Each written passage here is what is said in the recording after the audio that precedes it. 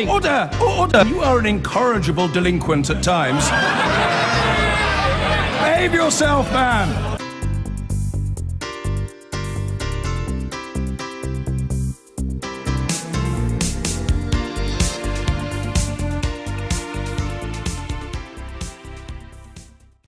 Sky News understands that the Labour MP Keith Vaz is to stand aside as chair of the Home Affairs Select Committee following allegations that he paid for sex with 2 male prostitutes and offered to pay for a Class A drug.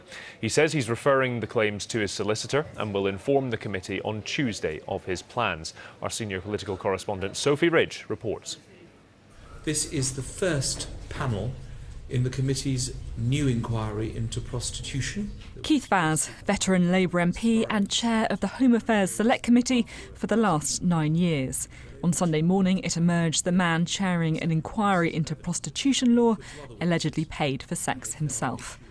According to the Sunday Mirror, Keith Vaz paid for 2 male escorts to visit him at a flat he owns in London, where he also allegedly discussed using the drug poppers.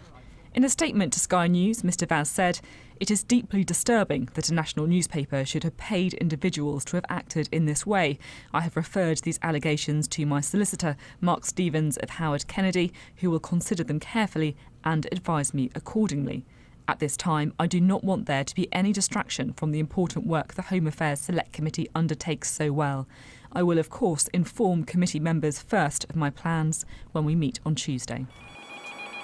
For a man so often in television studios, Keith Vaz is now, understandably, keeping a low profile.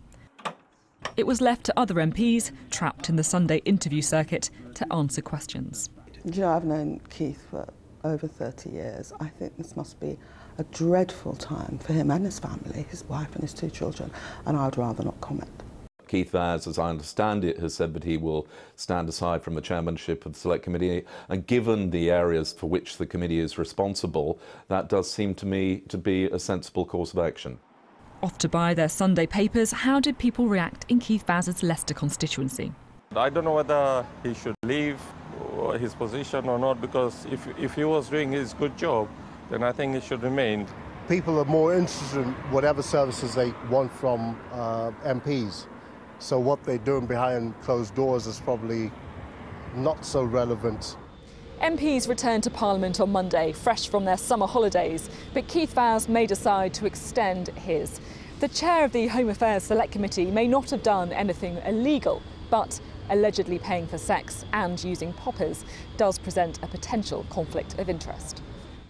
Keith Vaz opposed government attempts to criminalise the drug.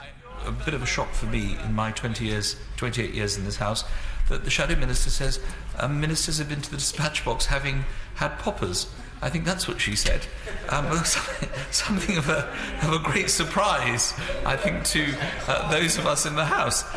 Married with 2 children, Keith Vaz is Parliament's longest-serving Asian MP.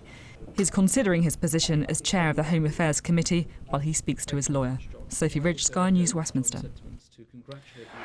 And Sophie joins us live now from Westminster. Sophie, understandably keeping a very low profile today, and we're not clear of what the reaction of the committee is going to be on Tuesday, are we?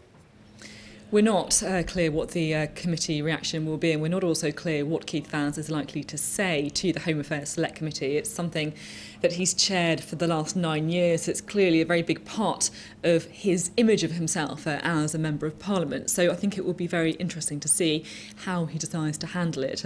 Originally today there were reports saying that he had already decided to stand aside. We at Sky News spoke to other members of the Home Affairs Select Committee who were intimating as well that he would temporarily stand aside before working out what the best thing was to do. Now, there has been a slight shift in tone from Keith Vaz's office. I spoke to a member of his staff quite recently who said that the first we'll know about whether or not he is going to stay on as the chair of the Home Affairs Select Committee is when he speaks to those MPs on Tuesday. Sophie, thank you very much indeed for the latest.